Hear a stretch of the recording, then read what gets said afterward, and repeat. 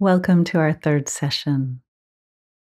So, you've had a little taste of what mindfulness is by noticing our hands and also noticing the sounds, learning how to be mindful of sounds. Now, we're going to move into beginning a meditation practice. And I'd like to start by talking about how to set yourself up to meditate. So, there's nothing special about this. You don't have to sit cross legged on the floor. Although, if you want to, you can. That's absolutely fine. And if you do choose to sit cross legged, you can maybe sit on a cushion so that your hips are up higher than your knees. Most people tend to practice sitting in a chair or on a couch.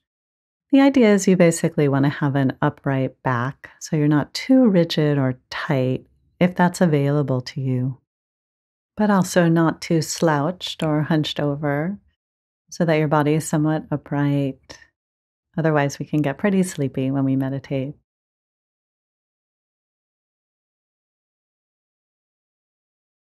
Your hands can be resting wherever they're comfortable, on your lap or knees or the arms of your chair. And your eyes can be closed if that feels comfortable. Some people prefer to keep their eyes open when they meditate. Most people tend to close their eyes during mindfulness meditation, but it's really up to you. So, we're wanting a posture that we can sustain, feet on the floor if you're on the chair or cross legged. If for some reason you have an injury or neither of these postures are comfortable, you're welcome to try the meditation lying down.